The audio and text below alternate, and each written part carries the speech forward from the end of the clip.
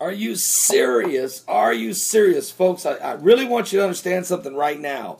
There is some very powerful CMEs that are going to be hitting today and tomorrow, maybe even on into April 3rd.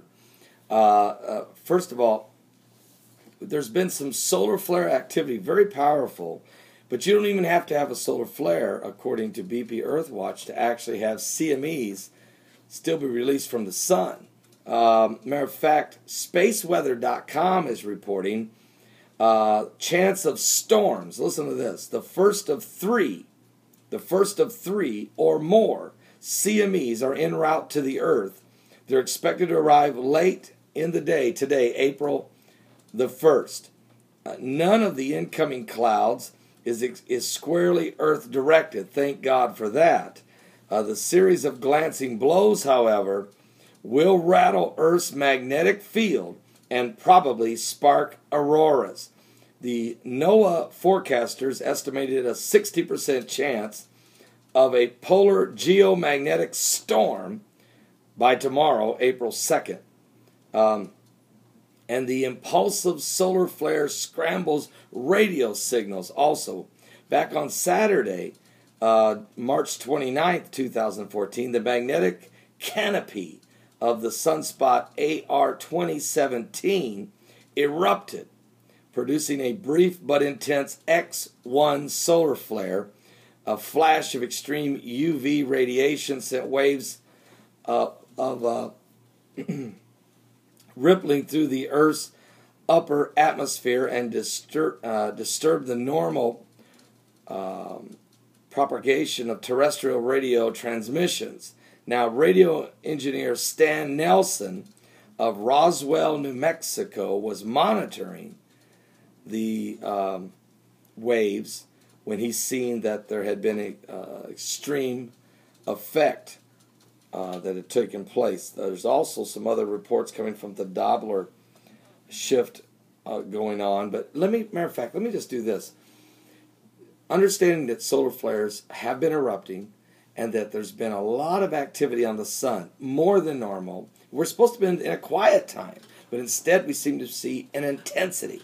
Today, you're going to feel 1, 2, 3, in the next few days, major solar flares. Good news, it's not a direct hit, but that glancing blow enough to create a geomagnetic storm.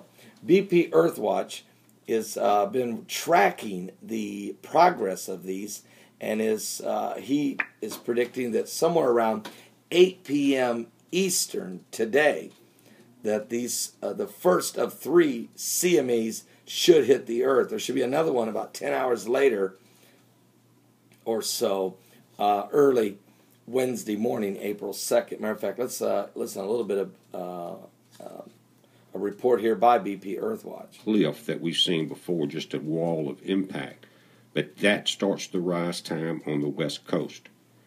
Now, you've noticed it goes for 24 hours from this point. It's going to continue to rise from the 1st to the 2nd. Now, again, this is universal time. That will be 5 p.m. West Coast, April 1st, tomorrow. Okay, so we're going to rise for 24 hours, then peak, then a trough. Then 10 hours later, 6 a.m. on the East Coast, and that could create more of an East Coast impact, but that will be going throughout the day. We'll have to watch it. Now, he talks about an East Coast impact. He feels like there's going to be an East Coast impact early tomorrow morning, April 2nd. Again, it's going to affect probably some radio transmission in the airwaves, and a lot of times this affects our internet. I mean, you guys will see that, you'll notice that, but doesn't bother Sugar. She'll sleep through anything. A tornado, a hurricane, an earthquake, a CME, a solar flare. She might even sleep through the coming of the Lord. Anyway, prepare yourself for what's going on, okay? Nothing to panic over, but I just want to make you aware that we've got a lot of activity going on in the sun, which does affect the Earth. If we get a direct hit from one of these big solar flares, it could be it could affect the electrical grids, or it could affect some of our infrastructure. Good news is these are glancing blows, 3 of them, though, and that could create a geomagnetic storm. And if that does, now that can affect the infrastructure to some degree, but don't panic, just making you aware. Bible prophecy told us there'd be signs in the sun and in the moon and in the stars. And there was one other thing I noticed today, and if you don't mind, I'd like to read just one verse out of the book of Genesis in chapter 1. This morning when I did my daily devotion, I was reading Genesis chapter 1. That's all I was doing. But as I was reading, a verse jumped out at me.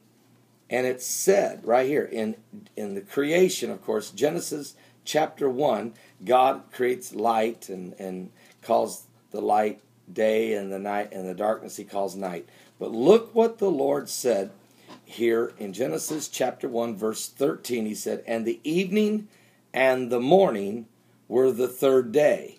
Then he says, "And God said, let there be lights in the firmament of the heaven to divide the day from the night, and let them be for signs, and for seasons, and for days, and for years. And let them be for lights in the firmament of the heaven to give light upon the earth." And it was so. He said right here, in the very creation, he already let us know that he was going to put, that the firmament, there would be a division between the day and the night, the light and the dark, and let it be for signs. What signs? Signs of the end times God was already thinking about, even though it was the beginning of time. All right? Just saying.